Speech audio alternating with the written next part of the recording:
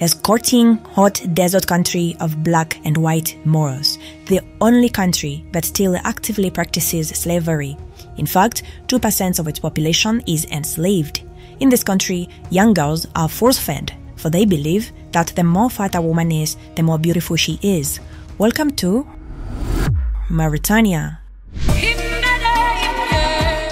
Thank you so much for joining me. As usual, like this video and please consider subscribing. Here are some facts about Mauritania.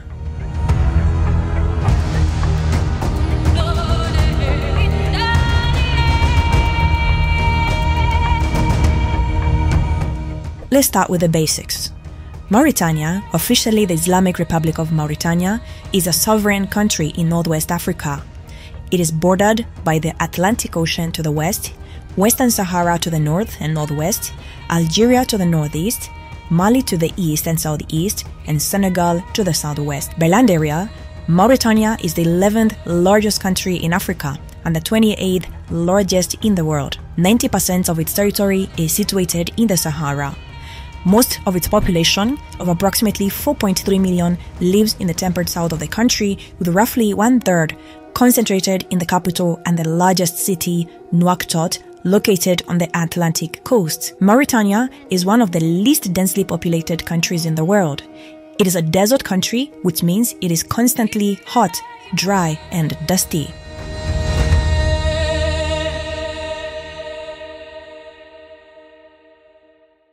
The Islamic Republic of Mauritania is a deeply patriarchal society in which women and girls are taught that they are inferior to men and must please men in order to have a fulfilling life. One manifestation of this culture is the standard of beauty for women, which emphasizes obesity as a sign of wealth, status, and desirability. The importance of achieving this beauty standard has resulted in the practice of le bleu, or the forced feeding of girls as young as 5 until they become obese. Young Mauritanian girls are traditionally force-fed and fattened for the sake of beauty and marriage. This is because Mauritanian tradition holds that among women, rolling layers of fat are the height of beauty. This preference originated centuries ago among the Moors, who are nomadic Muslims of Arabic and Berber stock who make up 2/3 of Mauritania's 4.3 million people. To the ancient Moors, a fat wife, much like fat livestock, was a sign of a man's wealth, proof that he had enough riches to feed her generously, while others perished in the drought-prone terrain. Heavier girls and women are viewed as beautiful, wealthy, and socially accepted, while their slimmer counterparts are considered inferior and bring shame on their families in Mauritanian society. The practice of le bleu in Mauritania has serious health effects, and women are fighting against it.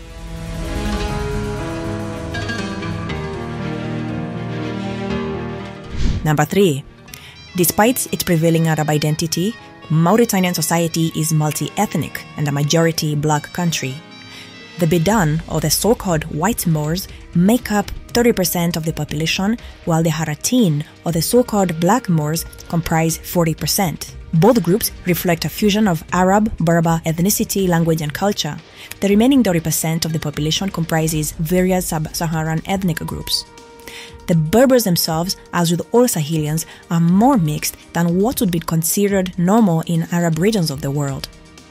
Many of the so-called white Berbers of Mauritania can pass as brown or black, with only a small portion looking white, like say the Algerians. Number 4. Mauritania takes its name from the ancient Berber kingdom that flourished beginning in the 3rd century BC and later became the Roman province of Mauritania, which flourished into the 7th century AD. The name Mauritania comes from the ancient kingdom of Mauritania, itself derived from the Maori, meaning Moors. Number 5. Many of the Arab tribes have claimed Yemeni descent.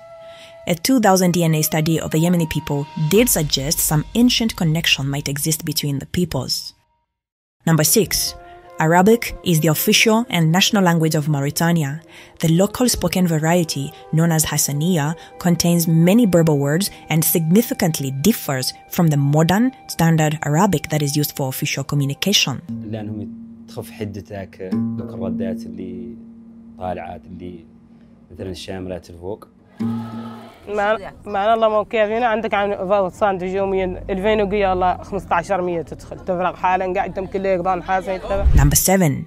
The obesity rate among Mauritanian women is high due to the traditional standards of beauty in some regions by which obese women are considered beautiful while thin women are considered sickly. Number 8. Slavery still persists in Mauritania despite it being outlawed.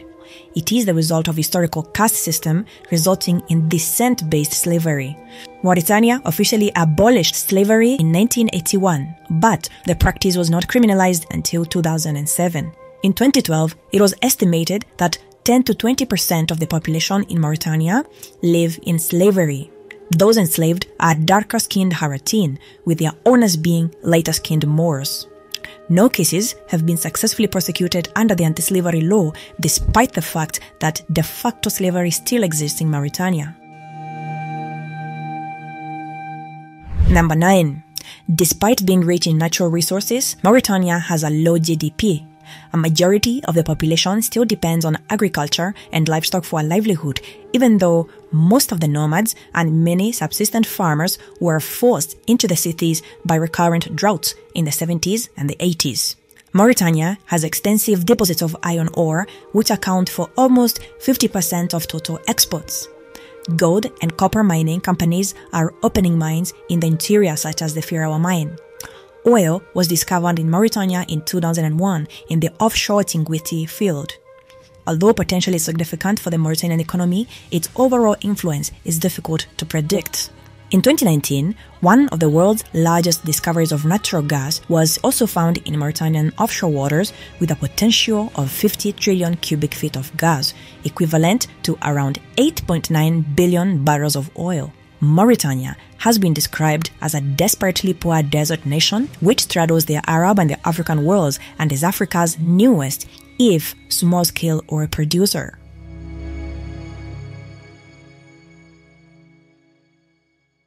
Number 10. Mauritania may be a dry country of endless desert terrain, but it is definitely worth visiting. It's got some cool places to see. Tinguiti is one of the most popular places in the country. Known for its historic desert city architecture, it is a UNESCO World Heritage Site. Mauritania is home to the Richat structure, sometimes referred to as the Eye of the Sahara or the Eye of Africa. The largest ship graveyard in the world is located in Mauritania, near the city of Nouadhibou, where hundreds of wrecks have been grounded in shallow water, where they are scavenged or left to decay. Mauritania has one of the longest trains in the world. The iron ore train, or desert train, is 2.3 kilometers long. With that, we come to the end of yet another AfroArtista film. Thank you so much, guys, for watching. Please stick around. The next video is just around the corner. Bye! محني والفي بالقيوان بالقيوان بالقيوان ساعة لا شفتو متحني وإذا ما شفتو يا سبحان ساعة متحني حني يا وني يا